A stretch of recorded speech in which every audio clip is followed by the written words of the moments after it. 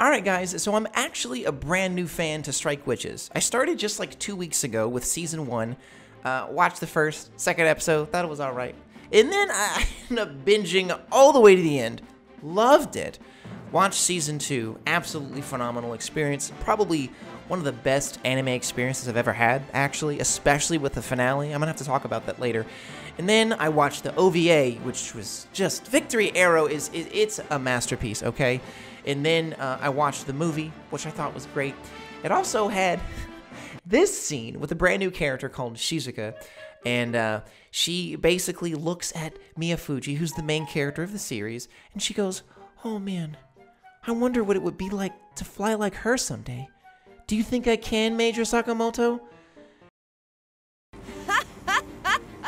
She basically just laughs at her. So like, I'm really hoping, since Shizuka shows up in the opening sequence of Road to Berlin, which is season 3 of Strike Witches, I'm hoping that Shizuka gets her chance to be great. Cause like at the end of the movie, she's basically just like roasted by Mio with this horrible laughter. Let's cross our fingers for Shizuka. So how are you gonna start Strike Witches without an incredible opening action sequence? Just absolutely incredible. It does not disappoint in the slightest, okay? Especially Ayla with these crazy moves, dodging the beams right here. Like literally, you could freeze frame it and put her on a magazine cover, okay? She'd just be looking so fly, dude, in the air. And then you have all of these incredible animation. I cannot stop with the animation. The CGI is better than I could have expected. You can barely even tell that it's there. You have this water animation, the flying animation, the fan service. Did I say fan service? There's a lot of fan service in this show, by the way. I just need you to know that. Yeah, so it just an incredible show. Then you get to this sequence. When we see Miyafuji for the first time, you'd think that, you know, she wouldn't be as clumsy as she is, but she's coming down this ladder with both of her hands on books. And I don't really get why, because this looks very unstable. I mean, when she ends up falling, I'm just like, bruh, okay. And then we see Mio's hair down.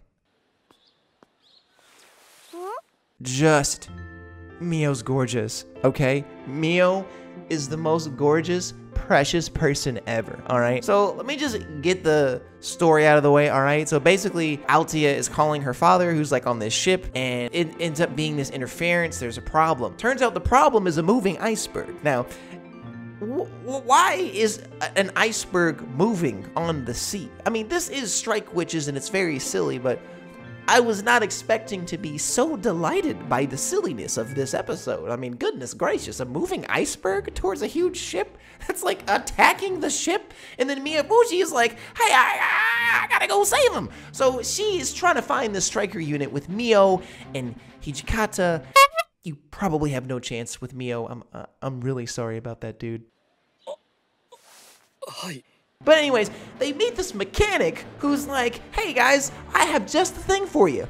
A striker unit? Yeah, a striker unit. I got you. And he's like, man, I can't believe I get to help the 501st, right? He's so excited. And then he presents them with this piece of junk covered in cobwebs, my dude. Cobwebs, why?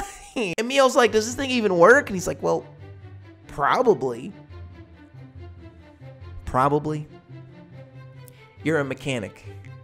You should know if it works or not. This is the worst mechanic ever. His only saving grace is the fact that it's anime magic. I mean, it goes from a cobweb-festered piece of junk to working perfectly fine when Miyafuji jumps in it. So, I mean, thanks Strike Witches, but I'm not thankful to you, Mr. Mayor, sir. You're the worst mechanic ever. Now, last thing I want to say is just the animation at the end is phenomenal. The perspective.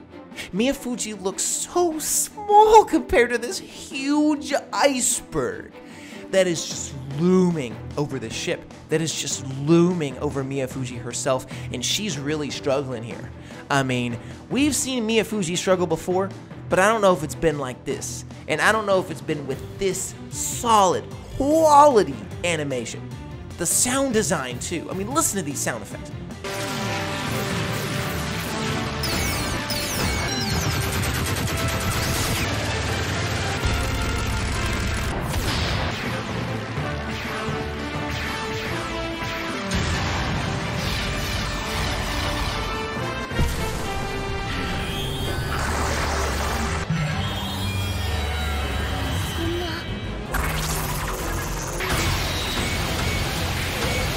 so excited for the upcoming season. I am so excited to see the exciting conclusion to this particular battle.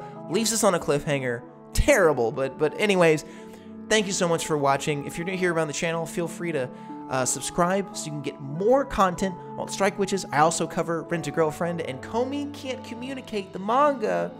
I will be reacting to that series very, very soon too, so definitely keep your ears wide open for that. And thank you so much for watching. Hope you have a great week, great day, great night, wherever you are, and I'll see you next time.